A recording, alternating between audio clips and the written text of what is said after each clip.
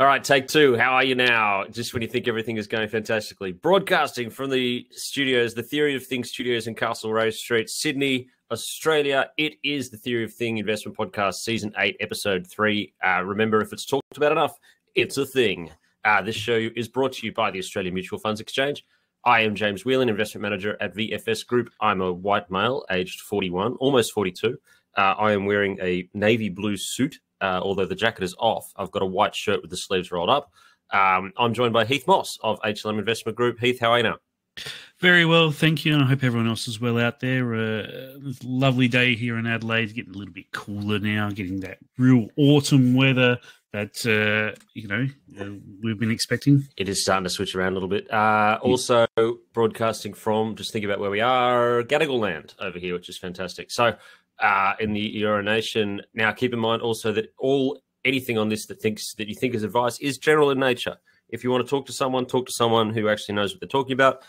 Look them up on the phone book or talk to Heath or myself and see how you go. This episode is being recorded. It's 11:18 on the 28th of April, 2023. Right. Now, we just had last night this is going to be a quick one, guys, real quick, in and out real quick, and then we can get on with the beers. Mate, we've just had the best night since like January or something overnight. Absolute cranking.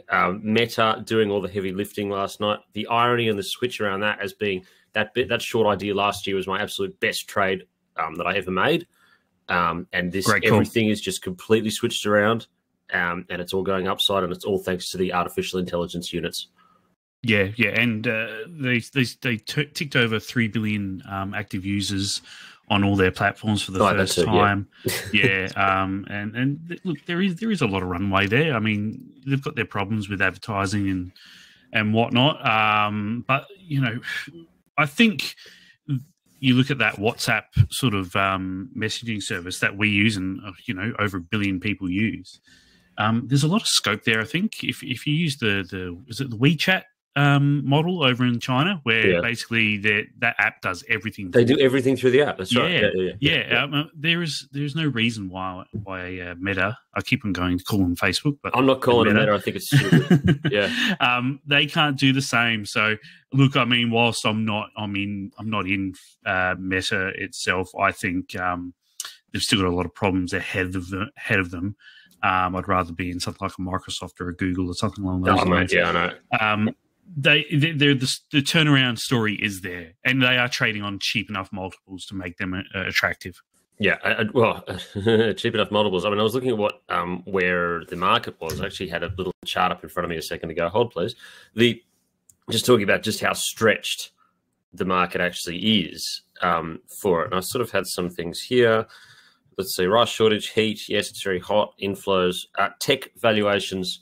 Now, this is a real big stretch of this of a chart to put tech valuations. So this is PE ratios as a basket. Yeah. Just S&P, the S&P 500 Information Technology Index, and that was looking at it's 25 times, but it's talking about when it was up around that 28 times. It was really, really stretched. I mean, interest rates were zero. So this person was drawing a line to saying, you know what, if it's at 25 times, you need rates to be like 300 basis points lower than where they are in the States. Now, it was interesting. I mean, just because you put two things on a chart doesn't make it right. But you do look at the historic average of where the where tech has actually been with regards to its PE ratio, and it's usually anywhere between 15 and 20. During the COVID days, it was well up towards 30. But yes, it was. Yeah, I think it is a touch stretched. I think I was listening to UBS. Listening to UBS the other day, they were saying that we think. Look, based on the if you do the numbers on this one, you need earnings to be up 30% from where they are right now to be able to meet these expectations, and that's just not going to happen. No. And listening to the Amazon call this morning or snippets of it, there are signs of stress there. Whilst they beat the bottom line and revenues, they're beating, and this is the same with all tech. All tech have reported better than expected earnings this year, this quarter. But it's all on revised down earnings. I mean, these earnings estimates have all been revised down quite a bit over the last 6 to 9 months. So, they're lower hurdles to jump over. So Amazon were saying themselves their free cash flow is a lot better at the moment because of the supply chains opening up. The inventory management has been a lot easier in that they're not having to stock a lot more inventory, because the supply chains are clogged up. But in terms of AWS, which is, obviously their most profitable division, they're seeing profits down 21% quarter versus the same quarter last year. Revenue is only up 16% as well. So there is a lot of slowing going on there. And the most concerning thing, because, Amazon aftermarket popped quite heavily on the back of this earnings report. And then the earnings call came in half an hour later and it dropped like a stone on the back of them saying April numbers in terms of revenue growth for AWS were 500 basis points lower than the Q1 average. So they're seeing quite a significant slowdown in April. And I've just been going through and looking at a few notes. It seems the same is happening across the board in the US. We've seen McDonald's say they're seeing a decreased units per transaction globally, and especially in the US, in April. Google noted that advertising revenue was also slowing in April. Was it Pepsi and Coke also noted the recent slowdown? People are willing to pay less. People are not willing to pay the higher prices now as they were at the start of the cycle when the inflation really took off. People are more resilient. They're going in with a set price in mind, and if it's not at that set price, they're not paying it. So it really seems after Q1 in the US, things have started to really slow down. And I think people are using that SVB collapse in March as a sort of the pivot point for the consumer. They're saying it really rocked the consumer confidence, and that's where things have started to really slow down. Because we saw GDP come in the US last night a lot lower than expected, plus 1.1% on Q1 versus 1.9% expected. But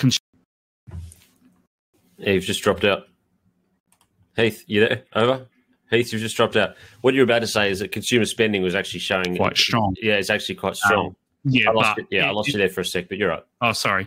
It seems as if though that slowdown has started, and I went. Sorry to ramble on a bit, but I did go back and have a look at the when this all happened in 2007, 2008 in the GFC, and how the US consumer responded. And as I've said before, it's okay until it's not. And the US consumer dropped like a stone all of a sudden. It was strong. It was consistent. It was solid. Retail sales were solid. And then as soon as the economy turned over, you saw those plummet, minus 4%, minus 7%. That's exactly it. It was okay until it wasn't. And that's what I'd expect the same thing to happen in the second quarter and third quarter in the US this year. That's it. It's not outside the realm of being, and that's the thing about the consumer there's. Anyway, look, we can go into that all day. Mate, I've been looking at May, the stupid sell in May, go away sort of thing that everyone talks about. We love it, don't we? The rhyming season is something else. Now, looking at some charts here, my old mate Ryan Dietrich, and this is just me, this is the sound of me tapping in because we don't really research this at all, and it's just us slapping it together. I'm kidding, we actually research a lot, but my computer just restarted while I was, just before I started. Selling May. So now he's got some good stats about the S&P 500 going back to 1950. The 6 months that we are going into are the worst possible 6-month combo that you can have for the US market. Still, on average, it's up 1.7% at least. So that's what this whole sell in May sort of situation that goes on is not. May traditionally is a little bit weaker. And especially if it's the year before a presidential election, which we are, Joe Biden going around again for some reason, it's usually a little bit weaker in this time as well. But usually still it's historically it's an okay return that you can get out of it. So don't go nuts. I am advising I'm advising clients, and I'm also acting on this too, is just thinning out a small amount of the market and just switching it into bonds. The good thing about this market now is that it's working rationally again. Yes. Where it's going up, and then you have a situation where, you know what, if I want to get out of the equity market, then you can then switch it into bonds and actually get some sort of a return for a short amount of time. That's the way that it should be, and that's the way that it was before all this nonsense. And now we're back to it. Your 60-40 portfolio is fantastic, and you should act accordingly based on that. Now, like I said, it was going to be quick. Anything else that you've got? No, just to add to that, I've been switching clients into bonds and more defensive style stocks as well. As you said, at the top of the market, I mean, at top of the show, we had, a 2% move on the SP 500 last night. It was the first time since January. I mean, it's been a real dull, cautious market, and we're not used to that after what happened in 2022. So I've been moving a lot more money into bonds, the USTB, GGOV, AGVT, ETFs on the ASX, which I think are all excellent vehicles for that sort of thing. But that's basically. Oh, a bit of gold as well. I think gold is acting quite positively here, grabbing some of the gold ETF. I still expect yields and the US dollar to grind down over the year, so that will benefit gold in that time. Now, I know you're big on lithium. You sent me a note from ANZ, their commodity call. Did you want to speak to it? Because I've got it in front of me. Look, I think we're at a stage, and I'm not saying, go all in, but look at the stage where lithium is bottoming. Certainly the spot prices in China down 70% or so, but we're coming to a point where battery producers are having to restock and buy more lithium. And in terms of the cost matrix to produce lithium these days is actually more costly. So that it's come back to those marginal costs. The price has in China as well, and they make up most of obviously what is made in terms of batteries around the world.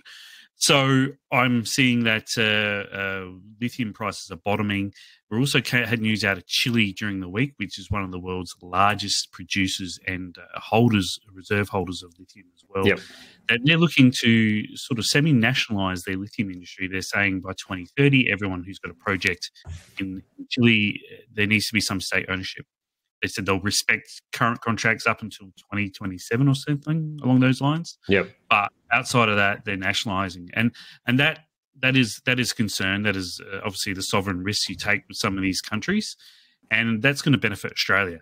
And we already saw it, and I think this is part of the reason Albemarle came across and made that bid for Liontown, as they saw the writing on the wall. They're a major producer in Chile and Argentina, and they want to diversify their production mix a little bit more. So I think we're going to see a lot more merger and acquisition stuff, especially with companies here in Australia. We are we are the largest producer of lithium in the world at the moment. We don't have the reserves that Chile and Argentina do, but we are producing more. So I think the bottom is in there. You can start trickling in some money.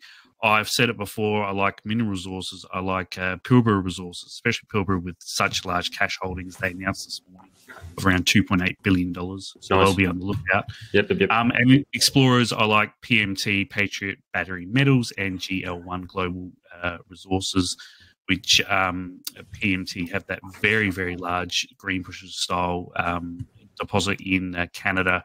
And I think they're both targets for a takeover as well, somewhere down the line. Okay. So yeah, I think the bottom may be in for lithium. Now, if that goes without door, if we have a nasty recession, global recession, because no one will want to buy anything. But if things sort of amble along like they are, then we should see a turnaround there. Well, I think the recession's been priced, but the only way that it would actually be an impact on certain types of markets is if there was a huge recession. It's a matter of how deep and how far. One of the things that I've been looking at this week, and in my time away at the farm when I was away, just with a bit more time to actually get into some research and do some reading there, was just how hot it's actually it is at the moment, and how hot it is going to continue to get. Look at record temperatures. I mean, there's a rice shortage already that's underway. We're looking at record temperatures through Thailand, Vietnam, Turkmenistan, China is just going crazy, all breaking their records over there. Looking at the daily sea surface temp, which the average is so far above past historic averages that it needs to be respected and it needs to be noticed. We've got the US National Oceanic and Atmospheric Administration said that they've got an El Nino likeliness at about 62% coming up towards the back end of this year. And you've got our Bureau of Meteorology have also declared. So in March, La Nina was declared off and El Nino is declared potentially. They've got a 50% chance of it happening by the end of the year. So they both move in sort of different cycles, but they're all sort of related at the same spot. It is going to get hotter. Food is going to be in more scarce supply, but I don't see this as actually impacting the food ETF like I did before, where I was a huge buyer of that and then got out for a very nice profit and actually managed to take profits all the way through. So proud of that food trade. It was incredible. I actually see this one now as relating to water. So I'm having a really good look at a water ETF. The ETF, which I'm looking at, and I know because we've got to have trade ideas, we've got to have something. The one that I'm looking at, I'm not saying I'm charging into it yet, but I'm very, very close to doing it, is the IH2O, the iShares Global Water ETF. Trades over in London. It's just got water. It's investing in companies within the S&P Global Water Index, which contains companies involved in water-related businesses. So it's utilities, infrastructure, equipment, materials, all in the water space, and that's what I'm looking at as being one of those big thematic things that I go into, similar to food, similar to copper, similar to what have we got going on? Anyway, that's the other one. The Footy 100 is the other one that I'm into. So they're just these big thematic things that you just hold and sticky. You know, it runs 20, 30%, and then when the theme sort of stops being a thing, then you get out of it. So I don't think this food is going to go as well as based on this thing, based on how well it did during La Nina. I think that probably maybe aerospace and defense might be more of a buy on what's ahead actually coming on with this thing. So that's really dead tension. Now, football. Actually, just quickly, there is a water entitlements vehicle listed on the ASX as well. The Duxton Water, what is it? Duxton Water Limited. Yeah, I know. DTO. Yeah, that's one. Yeah, single stock, go nuts on that. I'm really awful with the single stock stuff in this sort of specific things because you do it. It's gold can go up. I'm the guy who buys Newcrest, and then I'm not saying that I put a curse on stocks, but some companies should pay me to not invest in them. It's Newcrest will find some way of screwing up, digging gold out of the ground and putting it in a safe, mate. Anti-marketing sort of fee. Yeah. Yeah, I'm the ETF guy. Stick to what you know. I'm actually the mutual funds guy as well. Don't forget this. This show is brought to you by the Australian Mutual Funds Exchange. If you want access or exposure to most of the mutual funds around the world, all from one simple platform that you can go and click in and put your login details in and get access and exposure to the Indian funds, direct specific Indian funds, which I've been looking at closely as well, go to amfex.com, put your details in, and start trading away, doing whatever you want to do. It's just so simple. All the feedback that I've had on this thing is absolutely incredibly positive. I really love that they sponsor us, and I really love the work that they've done, built by a few Ukrainian guys that just did an amazing job. So amfex.com, go and check it out. Go and have a look at the funds, even if you just use it to be able to search through funds and compare things and look at what the holdings are. Go nuts, do that. That's a really good way just to do your homework and get your research put into it. Now we can switch over into football. What have you got? Footy. Now I'm back on track. Jimmy's back. You are. Well, you're on the board at least.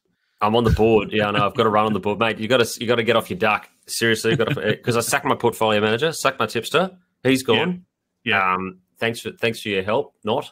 And I got myself back in action, and I backed myself, and I got up, and it was fantastic. I think it was the Broncos beating Parramatta up in Darwin, where we saw all. And g'day to our Darwin listeners as well. We've got a huge population of listeners up there, and that went quite well. Now you first, but I'm back on the board. You had a win as well, so you're like 4 from 4 or something. Yeah, just a lazy 4 from 4. Double it up, mate. Okay, so this is going to be a combined multi, you and me combined multi, and we'll see how we go. Well, Let's show us a bit of risk. I've actually got 2 because one of them's for tonight, and I doubt many will get in there for tonight's game. And that's the Saints to cover the line versus Port, negative 12.5. Yep. I don't think Port will be able to score heavily against the Saints defense and missing a few forwards. Are they really? Saints, Todd Marshall's out, and Georgiadis unfortunately did his knee in the SNFL. So they've only got Dixon, and that's basically it in terms of the big forwards. So Saints to cover the line there, and Lions to cover the line versus Freo. I think that's Saturday night up at the Gabba. The Lions are just so hot up there. They play fantastic footy. The Lions 34.5 points, but I think they're going to cover that quite easily. Okay, not a problem there at all. As well. So they're my 2 tips for the week. Mate, not bad at all. Now, I've got my first off, I'm still going against Parramatta, and fans of the show will know that I just, I did well last week, and all my Para mates hate when I do this, but look, I just don't think they're a much chop. Now, a bit of risk on the game tonight. I think that the Knights will come close, if not actually win. I'm not happy to take them on completely, but I think that the Knights have got a 6.5 start. That's good enough for me. If you can get 6.5, take it, because that's a converted try. And so, yeah, get on the Knights with the points and bet with your head, not over it. I think that's what you have to say. But anyway, look, that's my tip. That's my tip of the week. I think that the Knights will get up or come close tonight. So take them with the points there at $1.90. Multi it all up in together. Myself and Heath, make yourself a bit of money, but probably just keep it sensible. Mate, that's all the time we've got. Yep, we've got a huge week next week. What do we got? What do we got next week? Go. RBA meeting. Fed that meeting. Yeah. 0% chance that there's going to be a rate hike. What, here in Australia? Yeah. Yes. Sorry. Yeah, that's a given. They're going to hold. Fed looks like 25 basis points is baked in, especially after the strong consumer numbers last night. And then then we got bank earnings here in Australia, NAB, ANZ, Macquarie at the end of the week, retail sales, PMIs across the board, and US jobs to end the week as well. So it's a massive week. Okay. China and Japan are on holiday for half the week as well. So, it's Okay, that's can't get much bigger than that. Well, of note, just sort of going back on the RBA, and this is the last thing, and then we've actually sort of got to go, is that Gareth Aird from the CBA, who has been picking these things like a dirty nose, is still saying rate hike next week from the RBA, even though the market is absolutely saying it's not going to happen. So there is actually a market to be traded right now on this one. If you believe in Gareth, good friend of the show, go nuts. Rates up another 25 points. If you don't and you go with the market, then so be it, and that's it. I think the market will probably come off a touch. It's a huge call, but he's been Robinson Crusoe on this stuff before. And then all of a sudden, everyone's just like, oh, yeah, I knew that was going to happen. I knew that was going to happen. And Gareth was just like, hold the line. He still says that there's enough reason for them to be an increase. I'll tell you what, Philip Lowe would not be able to buy bananas in public. Oh, mate, if he's not already the most hated man in Australia, he would be if that was to happen. Loves an enemy. All right, mate, that's all the time that we've got. No worries. It's been a good one. Thanks for joining us, everyone, on this one. Brought to you by whoever. It's produced by whoever. Heath is on Twitter. I'm on Twitter as well. Check out everything else you need to do. And thanks, everyone. And thank you for the sponsorship, Australian Mutual Funds Exchange. It's been amazing. Go and check them out. Thanks, guys. Thanks, guys. Have a good one.